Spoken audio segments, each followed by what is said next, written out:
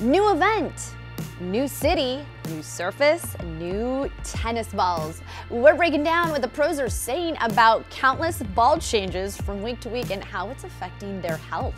Plus, it's Friday in Miami. We're getting ready for the night matches at Hard Rock Stadium. The break, it starts right now.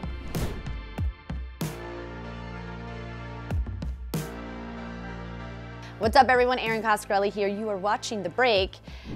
This week, Tennis.com editor Stephanie Livaday wrote an article about why the Sunshine Double, winning Indian Wells and Miami in the same year, is so difficult.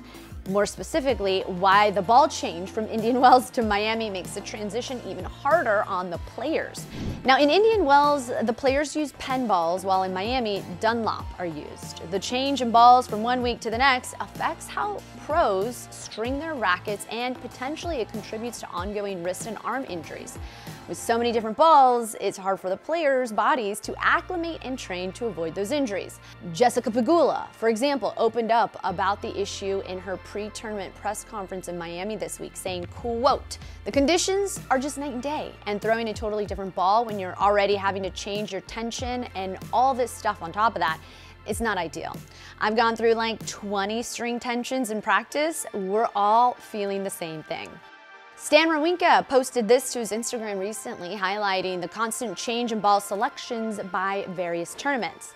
And Taylor Fritz said that comparing one event to another, even if they were in the same part of the world, was impossible because the ball change makes the conditions too inconsistent.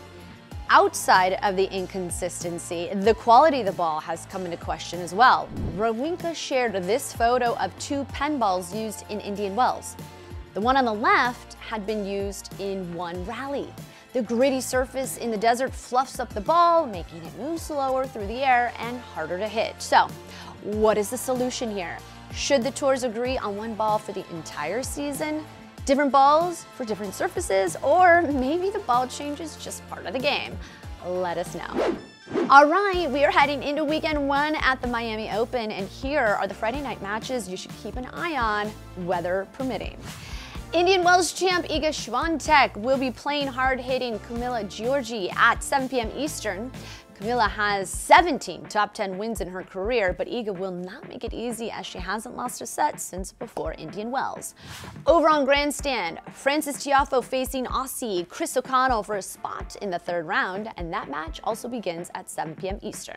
And finally, at 8:30 p.m. Eastern Time, the defending champ on the men's side takes the court as Daniil Medvedev is slated to face Martin Fucsovics.